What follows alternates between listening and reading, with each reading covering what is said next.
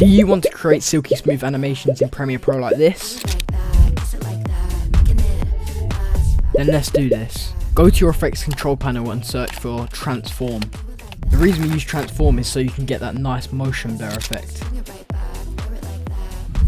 Drag the transform effect onto your clip and go to the effects control panel. From there, simply create a positioning keyframe and then drag your text to the bottom of your screen.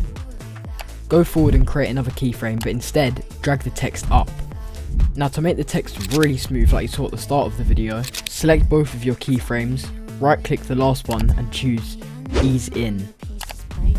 Now right click them again and choose ease out this time. Now this will make it smooth, but not as smooth as it can be. Drop down the little graph next to the positioning keyframes and zoom in a little bit. From there, drag the two lines under the keyframes until it makes a little arc.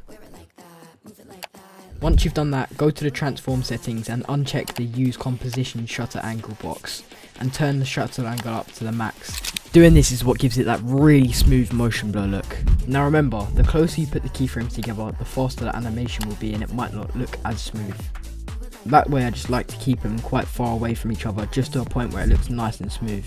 Now to add the rotation effect is very simple. Just drop down the rotation menu on the transform effect and select a keyframe at the start.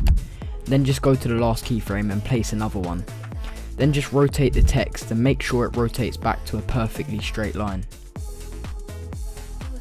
Now select both of your keyframes and right click on the last one and choose ease in. Then right click again and choose ease out this time, just like we did earlier. Then just pull the lines in just like we did earlier to make a little arc. And make sure you're not pulling the lines up or down, they have to be perfectly centered. And just like that, you should have a clean and smooth rotation in your animation. Now to finish this animation off, let's make it fade out of the screen in a smooth way. To do this, go forward a bit after the last keyframe and create another keyframe. Then go forward a little bit more and create another one, but this time move your text up and out of the screen. Now just drag the little lines under the keyframes so it makes a little arc, just like we did earlier. And just like that, you will have a nice and silky smooth text animation. Now just in case you don't want to do this every time, you can save it as a preset by right clicking on the transform setting and clicking save preset. From there, just name it to whatever you want. That will conclude everything for this tutorial. Be sure to let me know what you'd like to see next. I